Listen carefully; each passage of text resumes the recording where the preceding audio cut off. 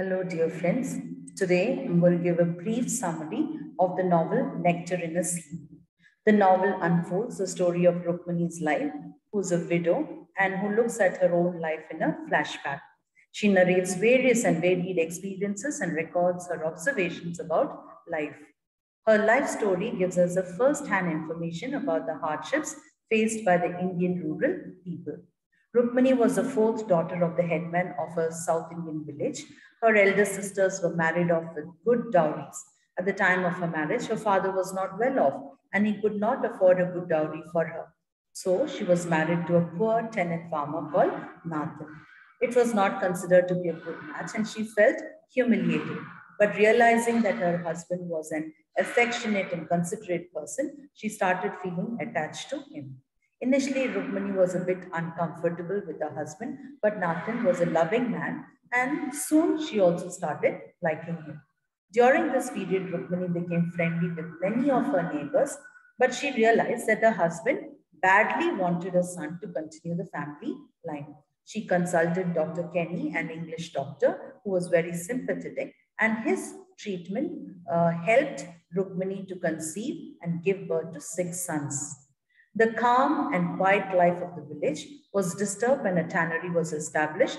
It created a number of complications in the village. On the one hand, it generated jobs for a large number of young people, but many social evils like gambling, drinking, the company of rude hooligans spoiled the calmness of the village. As the tannery began to expand, the owner of the tannery started purchasing a number of neighboring lands, and more people in the village became landless. We also come to know about Iravadi not being able to conceive after 5 years, and her husband deserts her. Misfortunes continue knocking at Rukmani's door. First, her crops were destroyed by heavy rains. The family was on the verge of starvation. Still, they had to pay rent to the landlord. Then Rukmani's third son Raja was caught stealing and he was killed by the gatekeeper of the tannery. Rukmani was helpless and couldn't do anything. Next year, a severe drought destroyed their good crops. So there was nothing to eat. Now they were penniless, and the little rice that Rukmani had taken away and kept secretly was taken up by the clever Kunti. She blackmailed Nathan and took away a major part of the rice.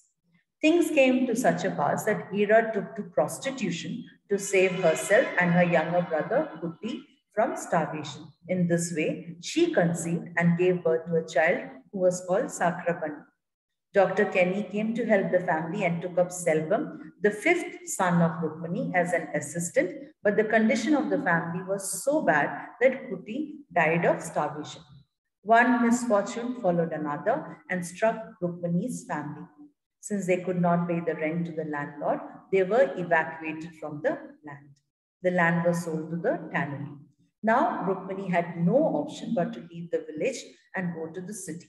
They decided that they would go to their son Murugan, who worked in the city, and seek shelter. However, Ira decided to stay back in the village with her son. Her brother Selvam, who was working with Dr. Kenny, promised that he would help her. Nathan and Rukmani went to the city with heavy heart and equally heavy feet. Nathan was not keeping well. They tried to locate the son in the city but failed. So they were forced to take shelter in the temple, where the priest gave them something to eat. At night, someone stole their bundle of clothes. So now they were completely helpless. They continued to search for their son, and a little orphan boy named Puli came to help. At last, they reached their son's house, only to find that the son had already deserted his wife and children. So now they couldn't live in this particular house, and they returned back to the temple and live on charity like common beggars. So this can be considered the worst phase of their life. Soon they realized that they could not keep feeding on charity. They earned very little, yet they hoped that they would have enough money to return back to their village. Once again, fate was very cruel to them. One day, Nathan, who was drenched, developed high fever and soon breathed his last. Poor Rukmani was left alone, and it is this little boy named Puli who came to her rescue. He stood by her and gave her solid emotional support. Rukmani soon started liking the boy and ultimately adopted him as her son. They came back to the village, and her son Selvam and daughter Iravadi warmly welcomed them. Selvam took good care of his mother. Thus, Rukmini came back to her home and went on living her life in abject poverty, suffering pain and agony till time, a great healer, healed some of her wounds. She was later able to regain her spiritual harmony, and it is in this mood of spiritual harmony that she makes a survey or an introspection of her past life and her pain. However, it is not merely the story of Rukmini and Nathan, but it's the story of the whole Indian rural population whose nectar of life flows out of the sieve of poverty and hardship.